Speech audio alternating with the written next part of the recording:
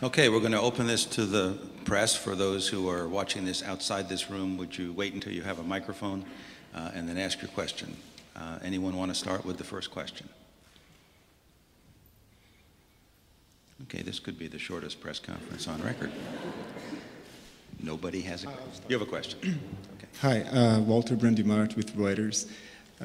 I wanted to ask you professors, if we have to take, if your work is about taking the expectations of what people think the government is going to do, I wanted to see your opinion about what the government has done so far in the United States to support the economy. If you think it has been appropriate, how can we actually support the economy, create jobs? You know, those questions everybody are asking themselves.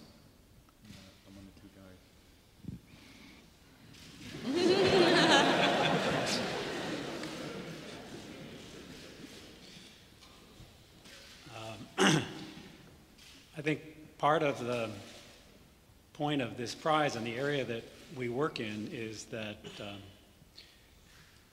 that answers to questions like that require careful thinking, a lot of data analysis, and that the answers are not likely to be simple.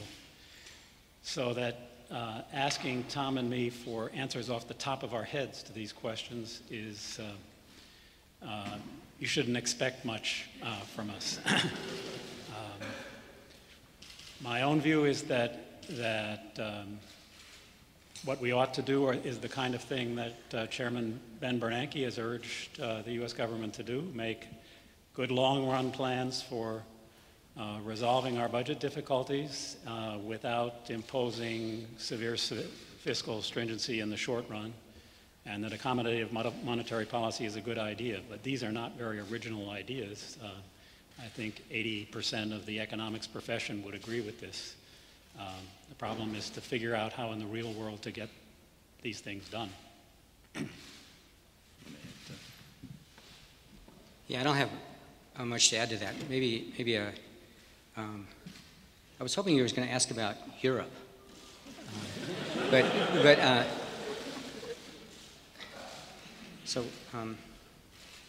think one of the privileges of being a Nobel laureate is if you want to answer a question about Europe, you can do that.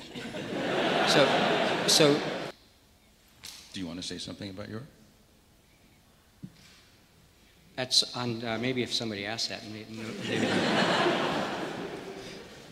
Okay, someone has a microphone.